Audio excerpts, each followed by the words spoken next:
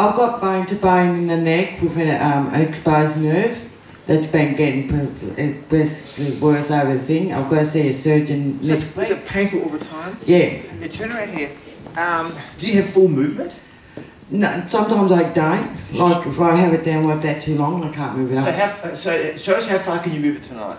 To about there. You can't get any further? No. So how long has it been since you've had full movement of your neck?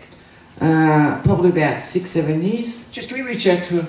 God, the power of the Lord is present to heal. The Bible says we can lay hands on the sick, they shall recover. Now when I pray, don't pray, just relax.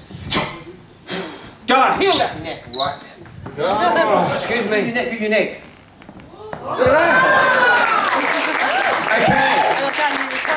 Okay. Say it again. And I can't hear the crunch. And where's the pain? It's gone. Give a hand, everybody.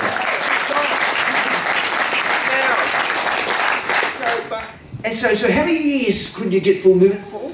Oh, about 6 years. And how did it begin? What happened? Was it an accident? No, actually it was through work. I used to... You helped work with ducks? No, I used to work at Macca's and I used to do my arm like that, and then I started working at a petrol station. Yeah. And bending down and that, and through that, my shoulder, it caused my neck to go. So you could get that movement for all those years? Yeah. And the crunch is gone? And the crunching, I can't feel it now. Is that cool, everybody? now, if you didn't try to do that before, how bad would the pain have been? I was actually on tablets to actually do the nerve tablets. Wow. So...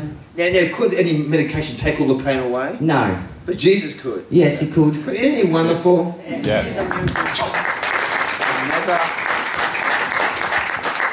Power. You know, what's happened to you? I don't know. What are you feeling? Like electricity going through my arm. Electricity. God will keep touching you. What are you feeling now? Hot. Really hot. You know the power of God's all over this woman. Yeah. So you can't see it, but God's doing a lot of deep stuff in her emotions. God heal her physically. There's stuff that doctors, psychologists can't touch, but the Holy Spirit can touch it. Yeah, come on. And God's doing something so deep, even from your childhood. Even from your childhood. Michael feeling me. You feel like the presence of God over you. Yeah. It's amazing. You know, sometimes the anointing can be translated like heaviness, like it's a weighty thing on us. I couldn't move it all off the floor. It's like you were just stuck to the floor. Yeah. Wow. I better not shake your hand again. God bless you.